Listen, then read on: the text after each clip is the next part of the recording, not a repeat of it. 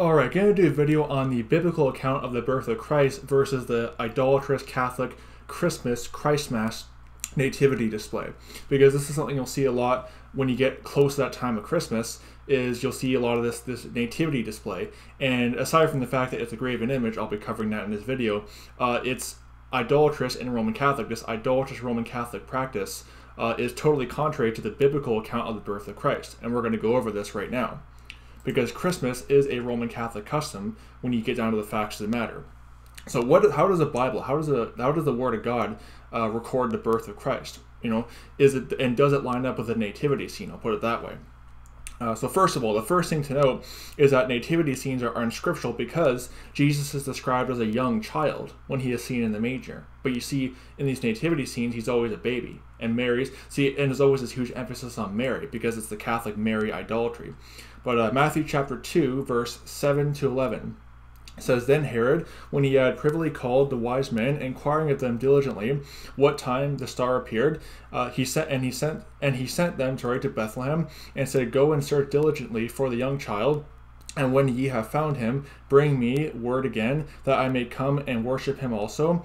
When they had heard the king, they departed, and lo, the star, which they saw in the east, went before them, till it came and stood over where the young child was.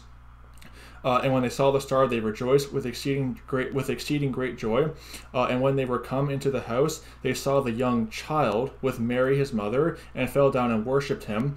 And when they had opened their treasures, they presented unto him gifts of gold and frankincense and myrrh." Okay. Also, I should point out something else as well. They like using this account as some kind of proof that, oh, this was the first Christmas. See, they're giving him gifts. Okay, I'd like to point something out. First of all, this was a one-time occurrence. It wasn't some kind of yearly, reoccurring event. And number two, where was it, even if it was a yearly reoccurring event, where was it ordained by Christ? See, it's not a Christian holiday if it's not ordained by Christ. Okay, Christian is Christ ordained. A Christian holiday, I'll put it that way.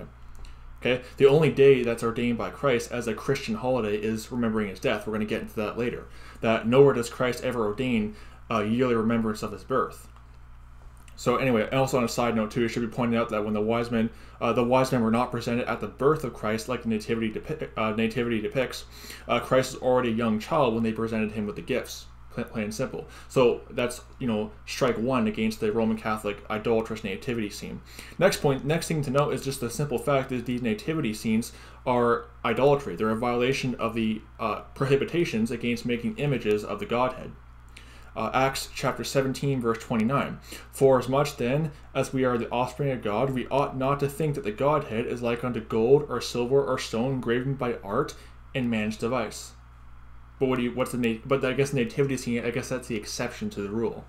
You're still having an image of Jesus Christ, but that's the exception. You see? Yeah, it's idolatry. And on the thing of remembering his birth, okay, it should be pointed out, this is kind of on a side note, it should be pointed out too that remembrance of one's death is actually better than remembrance of the birth. Okay, I'll get into why I'm tying this in. But Ecclesiastes chapter 7, verse 1, "A good name is better than a precious ointment, and the day of death than the day of one's birth." Okay, Ecclesiastes 7:8, "Better is the end of a thing than the beginning thereof, and the patient in spirit is better than the proud in spirit." Why am I pointing this out? Why is it better to remember one's death? Well, this ties into the fact that Christ ordained remembrance of his death. Okay? Why? Because it's more important than remembrance of his birth. Okay? Remembrance of his death and yearly observance of that, in remembrance is a scriptural practice ordained by Christ. Because again, Ecclesiastes 7:1, Ecclesiastes 7:8, remembrance of one's death is better than remembrance of one's birth. Not good at reading things on a computer, but we see there that it's better to remember your death. Okay? And Christ ordained remembrance of his death, but never once did he ordain remembrance of his birth. Okay, 1 Corinthians chapter 11, verse 23 down to verse 26. Here's him ordaining remembrance of his death. "For I received of the Lord that which also I delivered unto you," this is Paul speaking, "that the Lord Jesus, the same night in which he was betrayed, took bread, and when he had given thanks, he brake it, and said, Take, eat, this is my body, which is broken for you. This do in remembrance of me.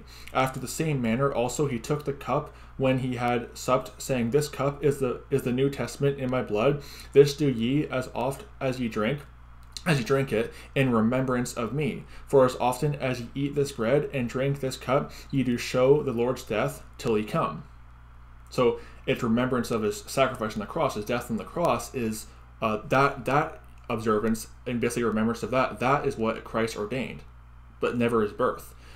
More proof on that. 1 Corinthians 15, verse 1 to 4. Moreover, brethren, I declare unto you the gospel which I preached unto you, which also ye have received, and wherein ye stand, by which also ye are saved, if ye keep in memory what I preached unto you, unless ye have believed in vain. What are we supposed to keep in memory? For I delivered unto you first of all that which I also received, how that Christ was born in the manger on December 25th. Oh wait, sorry, it doesn't say that actually. How that Christ died for our sins, according to the scriptures, and that he was buried, and that he rose again on the third day, according to the scriptures. Okay, we're never told to remember his birth, because why? Again, Ecclesiastes 7:1, Ecclesiastes 7:8. Is better to the day of death is better than the day of one's birth. Better is the end of a thing than the beginning thereof. Yeah. Observance of Christ's birth, even if you're just observing Christ's birth, it's still unscriptural because it was never ordained by Christ. That's just plain and simple. I mean, we're not even going to get to all the heathen practices of Christmas, all the other stuff. Just the simple fact is that we're never told to remember his birth, and you never see any examples in the book of Acts anywhere where you see the early disciples or early Christians doing this as a yearly practice. This is a man-made custom that was invented hundreds of years after the final chapter of scripture was written. It's Roman Catholic in origin, by the way. It's totally pagan and idolatrous and rooted in Roman Catholic heathenism, which they in turn borrowed from the old Greco-Roman heathen religions. Okay, and also I should point this out too, the fact that Christmas is so heavily promoted by the lost world, that alone should already be a big red flag to the born-again saints.